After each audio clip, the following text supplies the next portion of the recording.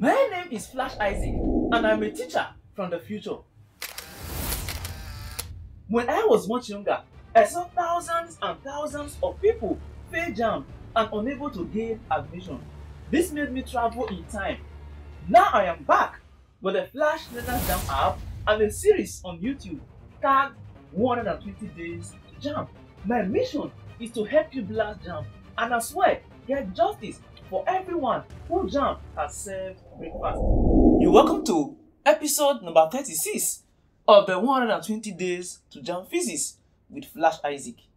In this episode, we shall be looking at latent heat. Latent is from the Latin word later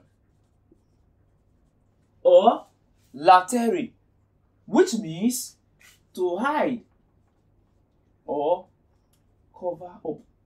To hide or cover up. Before now, we both agree that matter can exist in three major states: solid, liquids, and gaseous state, or let's say gases, solids, liquids, and gases. We also sat down to agree that matter can change from solid to liquid, and we said that is melting. We also agreed that matter can change from liquid state to gaseous state, and we also said that that is vaporization or evaporation. Whatever you choose to call it. Now look at something. When heat is applied to solids, it will be in solid state. Heat is this solid, heat is this solid, heat is this solid, heat is this solid.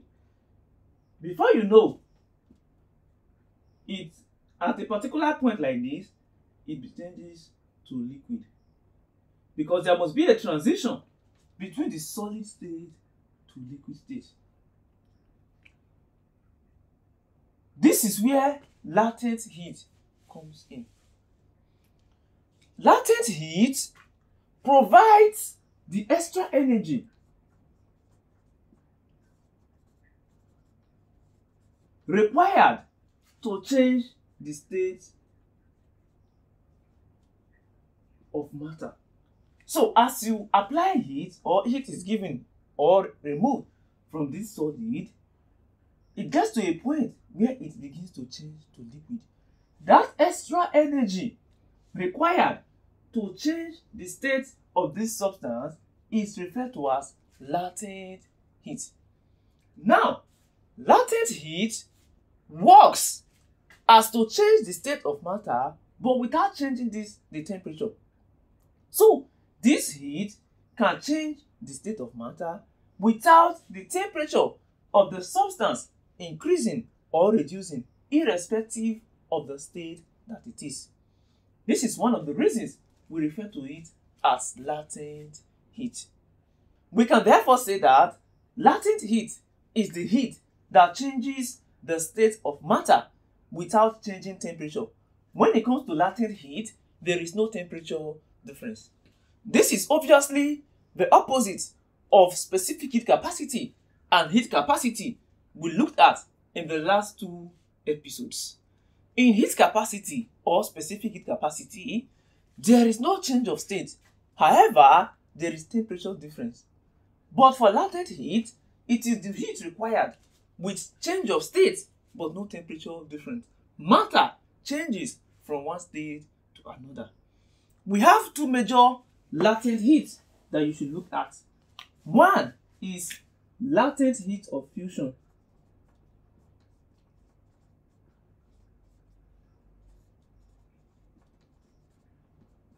And two, latent heat of vaporization.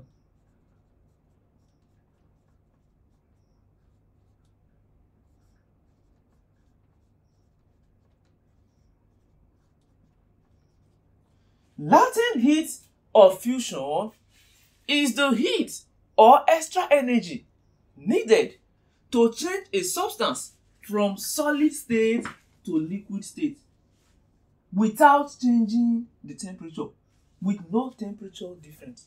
So if a heat is applied or energy is applied to change matter from solid state to liquid state without raising or decreasing the temperature of the substance, we say that that extra heat or that extra energy provided is the latent heat of fusion.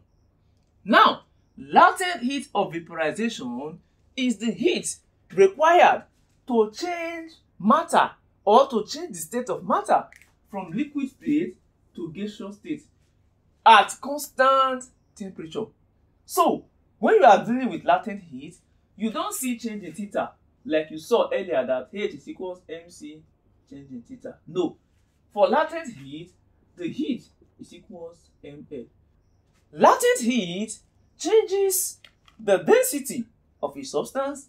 Latent heat can change the volume of a substance, but the mass remains the same.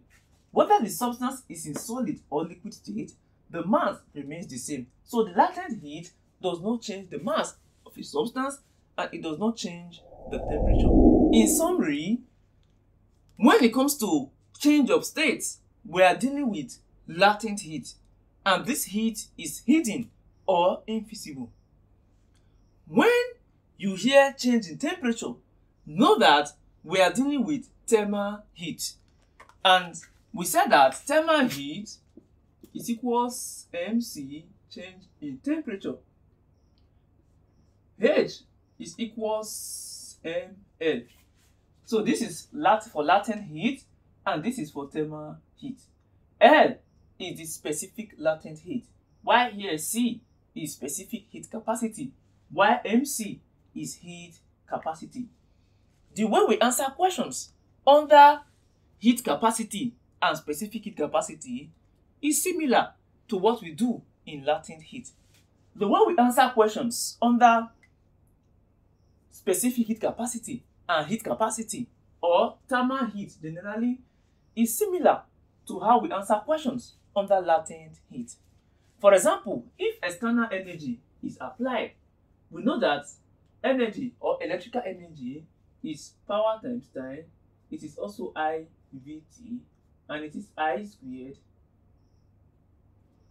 RT. So you can equate here. You can say ML is equals PT. From here, you can actually find your specific latent heat or whatever you are looking for. Now look at something else. Steam possesses thermal heat and latent heat, and steam possesses greater heat per unit mass. This is why steam burn will cause more damage than other water in other states. And steam possesses latent heat of fusion. And change in state brings about change in density, change in volume, and change in heat content. However, change in state does not bring about change in temperature. When you hear change in state or when matter changes state, temperature always remains constant. And specific latent heat of fusion is the amount of heat required to change the state of a unit mass at its boiling point.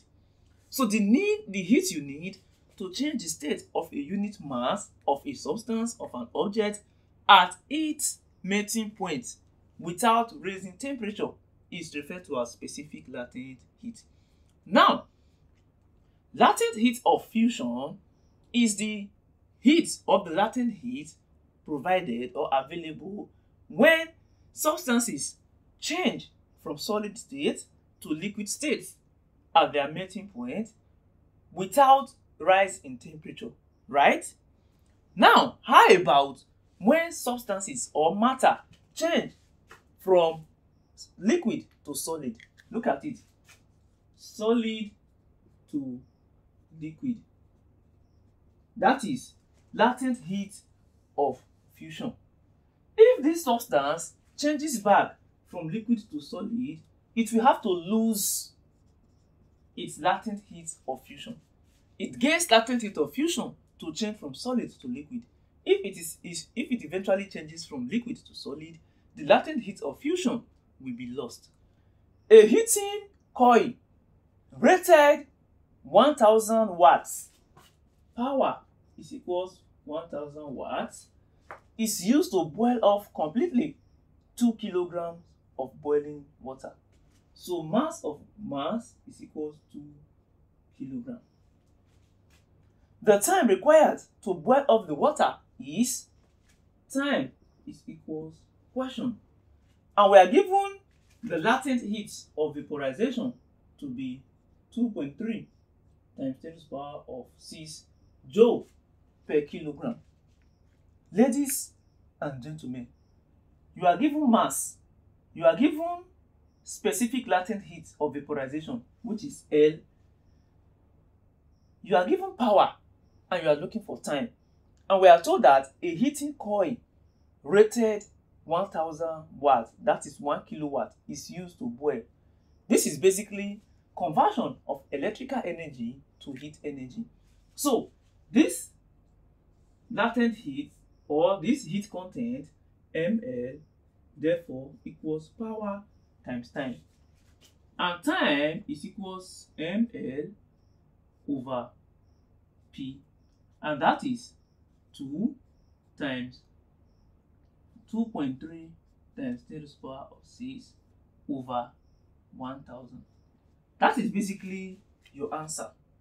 Let's see the results. That is 4.6 times 10 to the power of 3. Look at this. This is the same thing as 2 times 2.3 times 10 to the power of 6. Now, once this 1000 go up, 1000 is 10 to the power of 3.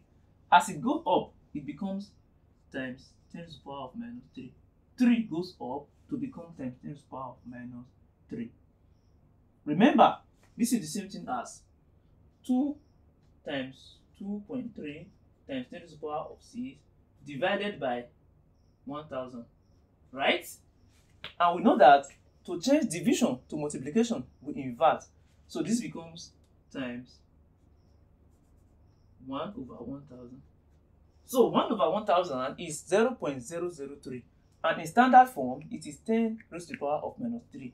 So if this comes up, the law of indices says when two bases are the same, you add the power. 6 plus minus 3, that will give you 3. That is how we arrived at times 10 to the power of 3. And 2 times 2.3, that is 4.6.